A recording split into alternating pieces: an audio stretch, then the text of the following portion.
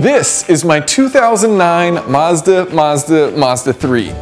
Do you know where Ferrari got the idea for the name The Ferrari their latest hypercar? Indeed, one of the greatest sports cars in modern history was inspired by this exact car, the Mazda 3. It's pretty fast. 4-pot shaker hood. It's got a lot of stuff you can't find in cars these days. Flip locks, finger locks, standard locks. I don't know what you call these non-powered locks. Anyways, it's got those. 3 pedals, anti-lock brakes, the works. Now, as you see here, the car is no longer street legal.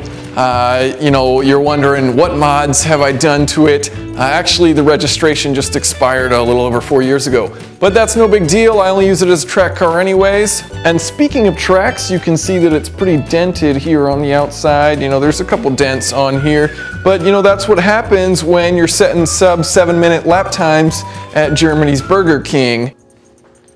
And any of you who know anything about racing know how hard it is to get a sub 7-minute lap time around the Burgurking.